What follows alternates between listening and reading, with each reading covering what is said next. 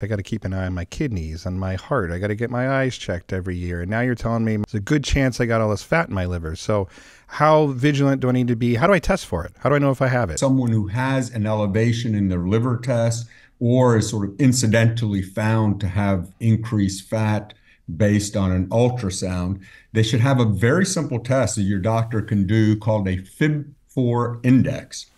And this is basically, it's based on blood test, the platelets, and these two liver tests that I mentioned, the ALT and AST, and then your age as well.